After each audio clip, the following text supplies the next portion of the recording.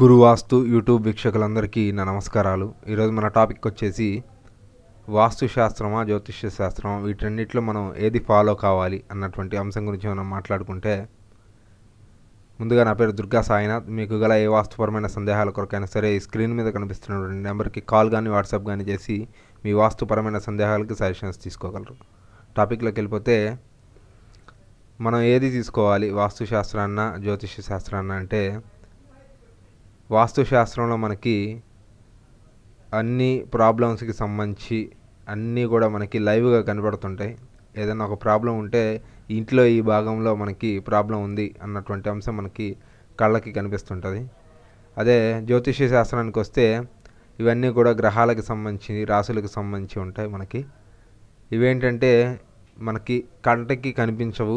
మనం ఏంటంటే రెమెడీస్ మాత్రమే చేసుకోవాలి. రెమెడీస్ కొన్ని సందర్భాల్లో లేట్ అవుతుంది, కొన్ని సందర్భాల్లో రిజల్ట్స్ అనేవి ఫాస్ట్గానే ఉంటాయి.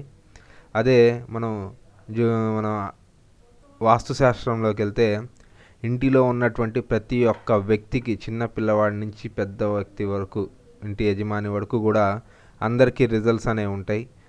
మనకి ఈశాన్య భాగం ఇంటి చిన్నపిల్లలకి యజమానికి సంబంధించింది, తర్వాత ఆగ్నేయ భాగం ఆడపిల్లలకి సంబంధించింది, ఇంటిలో రెండవ సంతానానికి ఆరవ సంతానానికి సంబంధించింది, నైరుతి భాగం ఇంటి యజమానికి సంబంధించింది, యజమాని తర్వాత పుత్రులకు సంబంధించింది, సంతానానికి సంబంధించినటువంటి దోషాలు ఏమైనా ఉంటే మనకి అక్కడ ఉంటాయి.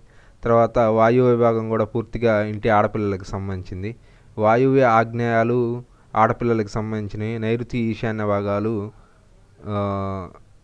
మగ సంతానానికి సంబంధించింది. అంటే రిజల్ట్స్ వీటి నుంచే మనకు ఉంటుంటాయి. ఏదైనా ఒక ప్రాబ్లం ఉంటే మనం ఈజీగా వీటిలో మనం ఐడెంటిఫై చేయొచ్చు, ప్రాబ్లమ్ని ఈజీగా రెక్టిఫై చేయొచ్చు. రిజల్ట్స్ కూడా ఏంటంటే కరెక్షన్ చేసిన తర్వాత వితిన్ 60 నుంచి 90 డేస్లో మనం తీసుకోవడానికి ఎక్కువ పాసిబిలిటీస్ ఉంటాయి.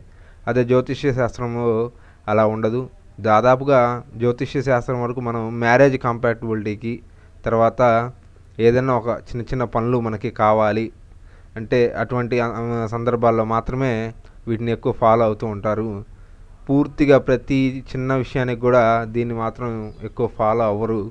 ఇంట్లో అన్ని సమస్యలకి ఏదైనా సరే అన్ని సమస్యలు ఉన్నాయి అంటే అన్ని సమస్యలకు సంబంధించి మనం వాస్తుశాస్త్రాన్ని మాత్రమే మనం ఉపయోగించుకోవాలి. దాని ద్వారా మాత్రం మనకి రిజల్ట్స్ అనేవి ఉంటుంటాయి, లైవ్గా కూడా మనకి కనపడుతుంటాయి.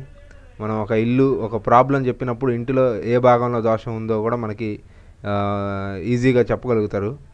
కాబట్టి జ్యోతిష్య శాస్త్రం కంటే వాస్తు శాస్త్రాన్ని ముందుగా తీసుకోండి. వాస్తు శాస్త్రంలో కూడా మనకి ఇంకా రెక్టిఫై కాలేదు అంటే అప్పుడు మాత్రం మీరు వ్యక్తి యొక్క జ్యోతిష్యం చూసి తద్వారా రెమెడీస్ చేసుకోవచ్చు.